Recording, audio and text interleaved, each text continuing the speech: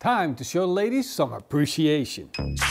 I'm gonna start by making a barbecue rub. 1 part salt, 1 part paprika powder, 1 part Indian powder, and a 1/4 part garlic powder. Then I'm gonna make a stuffing. Grind down a carrot, an onion, a bell pepper, some garlic. Mix that in with 2 kilograms of minced meat, some breadcrumbs, 2 eggs, and of course the barbecue wrap. Get a heart-shaped tray, layer the minced meat on the bottom and on the sides, boil a couple of eggs and place them peeled in the shape. Then fill it up with more minced meat and cover it. Put it in your Napoleon grill and let it roast for 1.5 hours at a temperature of 180 degrees Celsius. Finish it off, I'm gonna make a barbecue sauce. Take the mold off, brush it with barbecue sauce, put it back on the grill for 10 minutes and then you can slice into it. And oh boy, is this a good meatloaf.